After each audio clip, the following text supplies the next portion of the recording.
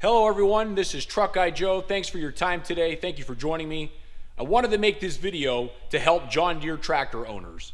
In particular, those that own a 10 series that is a hydrostatic, that is an eHydro. So this particular tractor here I bought new. It's a 2003. It's a 4610, 44 horsepower. It is the eHydro. It's a four-wheel drive. And I'm going to be replacing two sensors today because my cruise control stopped working and the LoadMatch feature also quit working. Of the two sensors, one is the flywheel sensor, the other is the wheel speed sensor, the forward speed sensor, whatever you want to call it.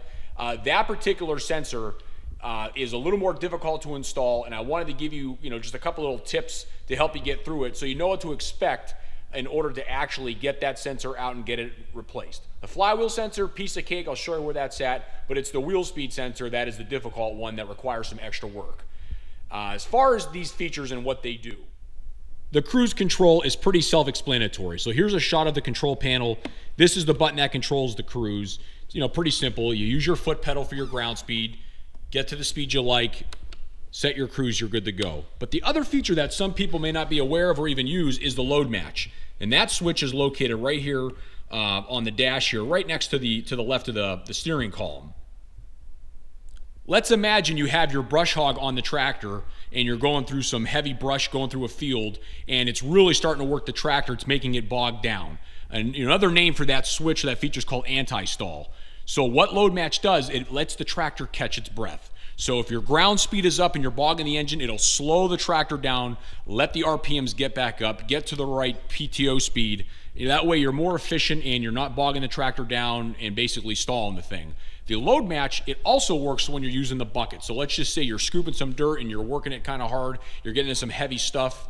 It'll basically slow the tractor down, let it catch its breath so you don't stall it out. So these two sensors, once replaced, should enable these two features to work again.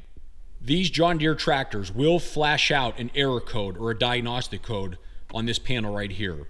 So you'll just want to either make a video of it or you can just write it down exactly what it's doing. You'll get a sequence of flashes, short ones, also a longer one, and if there's multiple codes, it'll give you a break in between so you can track which ones are which.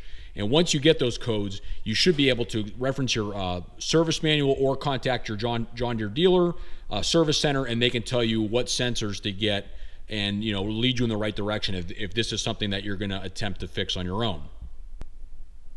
The error code that my tractor threw was code number 4.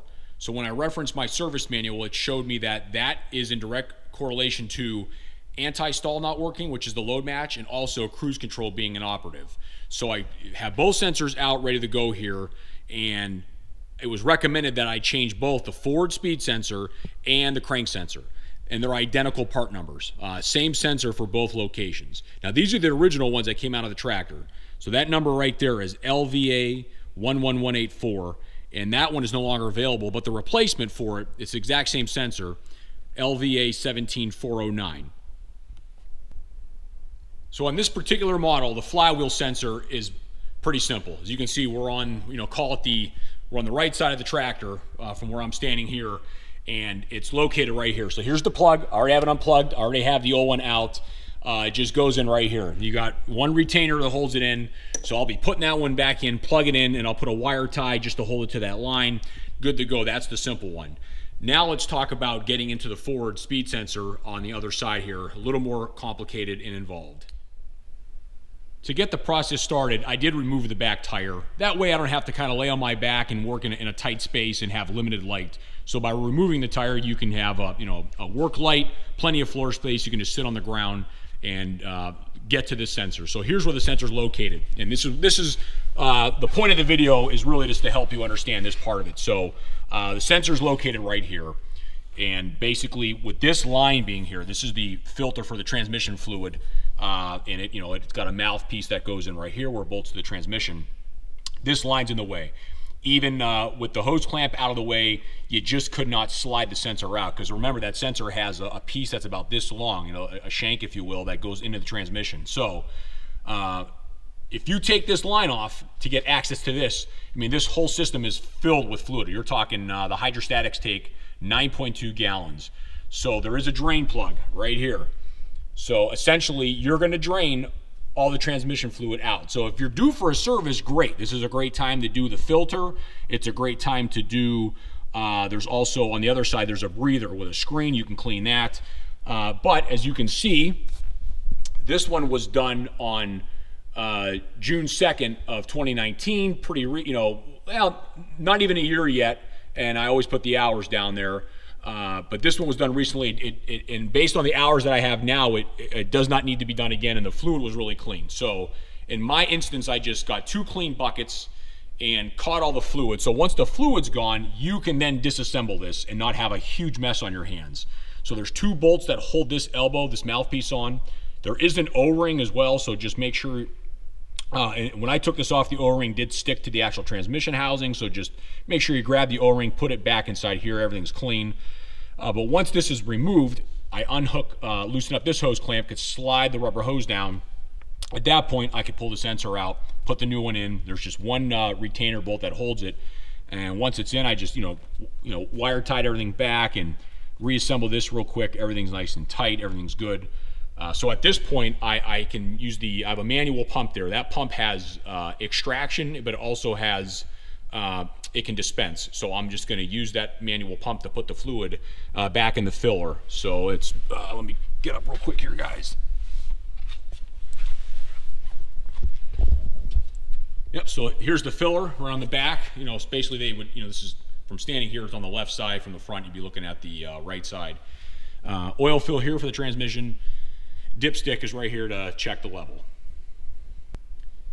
This Holt Industries Harbor Freight pump is working like a charm. As I mentioned earlier, it can both, evacuate and dispense. So, I put the fluid in these 5-gallon buckets. I didn't have lids for them.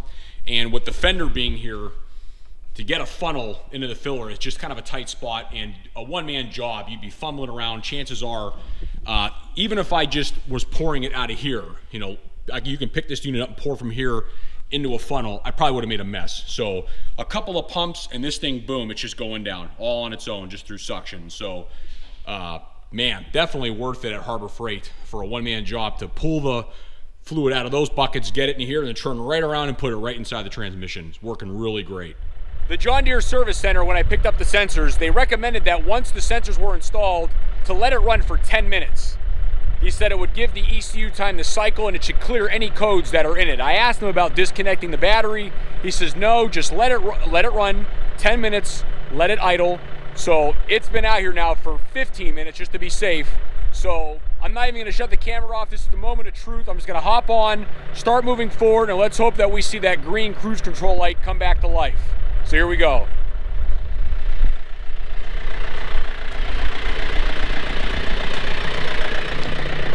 All right, so here's the cruise button right here.